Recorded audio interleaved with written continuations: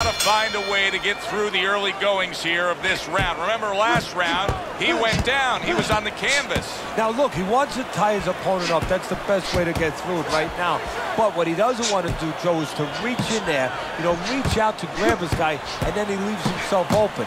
He's got to make sure that his opponent's close enough where he goes to grab him, he's not exposing himself to get dropped again.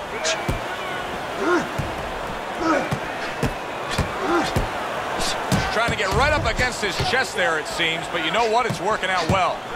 Well, he told us he liked the infighting, and he's getting right to it. He's getting a little bit of help, too. He doesn't really have to go climbing a mountain. His opponent's coming to him, setting him up really well.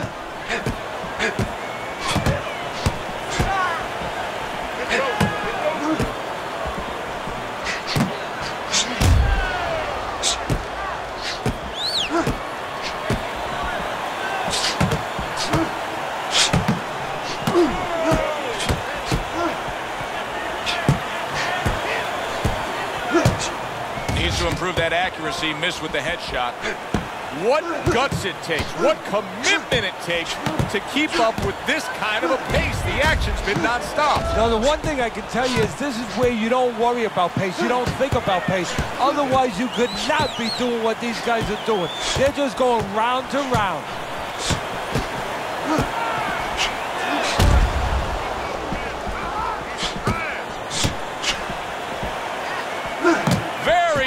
Work from both men. They each got a shot in.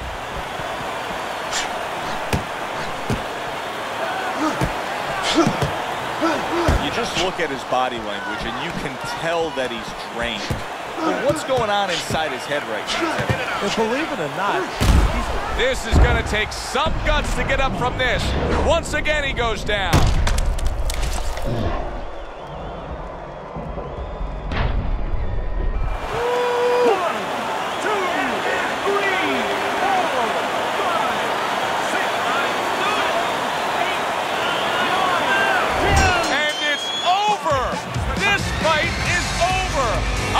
Is going to have his hand raised by way of KO. The 10 count reached, his opponent out. He's the victor.